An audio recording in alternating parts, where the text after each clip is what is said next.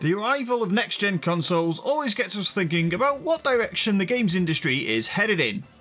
Sony and Microsoft have differing approaches to value this time around, with the former maintaining their solid exclusives approach, and the latter putting all their value eggs in the Game Pass basket. That basket also includes Microsoft's cloud offering Project xCloud, allowing players to stream their games across a wide array of devices.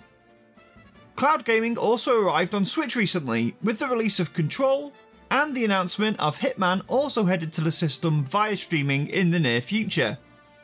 Those games aren't technically the first though, as Japan has also seen the release of Resident Evil 7, Assassin's Creed Odyssey, and Phantasy Star Online 2 in cloud form. So is the Switch also poised for a cloud gaming revolution? Greetings everyone, Phil here from Nintendo Village, thanks for joining us. In this video I'm going to run through firstly whether or not the Switch is equipped to handle cloud gaming, and secondly whether or not it's something Nintendo are actually able to pursue in future. Thanks for clicking on this video, I hope you enjoy it. If you do, hit that like button, do consider subscribing to the channel as we have new videos up every week, and be sure to let me know your thoughts at the end down in the comments. Without further ado, let's get into it. Okay, so first things first, let's dig into some specs. According to Microsoft, the bare minimum download speed required for 720p cloud gaming is 10 megabytes per second, with latency, which basically translates to the delay between your button presses and them appearing displayed on screen, below 50 milliseconds. There's some variances in the guidance for Google Stadia and Amazon Luna, but that's a solid benchmark. Before we even address the Switch itself, this means that you'll need a solid router and internet connection. You'll be wanting to hit around 35 megabytes per second on your chosen Wi-Fi band for a stable connection, and whilst most routers should handle that okay, the router that's given to you by your internet service provider won't necessarily hit that easily and consistently. Moving on to the Switch itself, and the good news is that the hardware within the system is more than equipped to hit those minimums. It only has a single Wi-Fi antenna, but is nevertheless equipped with 802.11ac MIMO Wi-Fi support, giving theoretical speeds of 162.5 megabytes per second, though realistically it's probably around half that. What this means is that unless you've got some insane gaming Wi-Fi router, the Switch will easily hit the capacity available to you.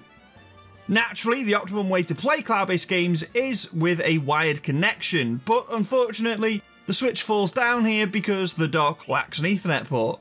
You can buy an adapter of course, but out of the box you're looking at a suboptimum, if sufficient, setup for the Switch. And this leads us neatly onto whether or not Nintendo actually care enough to optimise the Switch or any future console for cloud gaming.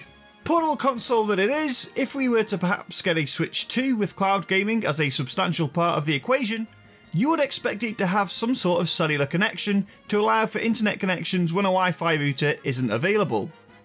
This would realistically need to be 5G compatible to be truly viable for cloud gaming too. But that's just for the end user.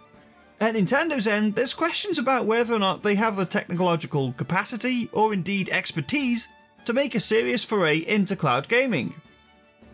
Microsoft's xCloud supports 5G and is helped no end by the fact that Microsoft have existing data centers around the world. It utilises those Azure data centers in North America, Asia and Europe, and Microsoft says they're building more too.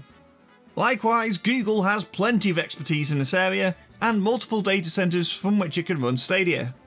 And Amazon of course have the AWS, which it touts as the most secure, extensive and reliable cloud platform, a platform that its recently launched Luna service runs on. Nintendo don't have that kind of infrastructure, nor are they particularly renowned for their online offering. One would expect that, should they decide to explore the cloud gaming route, they would have to find a partner for that. Obviously, the relationship with Microsoft is strong right now, but until such time as they ditch the hardware completely, and Xbox simply becomes the name of their Game Pass, Xbox Live, xCloud service, I can't see Nintendo necessarily going down that route.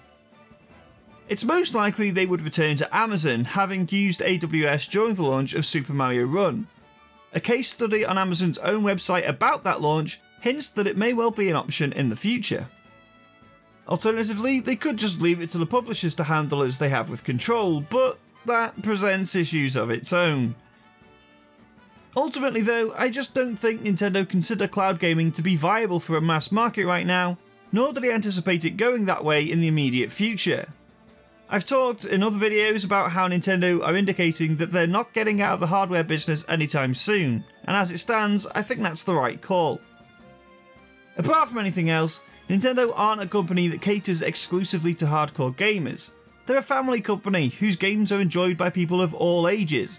And so, until such time that basic internet packages are all providing lightning fast speeds and free beefy routers, Nintendo aren't likely to limit their audience in that way. It will be interesting to see in 10 years or so as the global internet infrastructure improves, whether or not the industry fully embraces cloud gaming and what effect that has on Nintendo's plans going forward. But for the time being, as well equipped as the Switch is to handle cloud gaming, I can't see Nintendo making it a core part of the experience anytime soon. What do you guys reckon? Do you think that Nintendo should be investing more heavily into cloud gaming? Or do you think it's just a bit of a fad and it will never really take off? Let me know down in the comments and let me know if you enjoyed this video. If you did, we've got tons of other cool stuff here on Nintendo Village. Here's some examples for you. And do be sure to subscribe to the channel as we have new videos going up every single week. Don't forget to check out thenintendovillage.com for more Nintendo news, reviews, features, podcasts and all that cool stuff. Thank you very much for watching. I'll catch you all next time.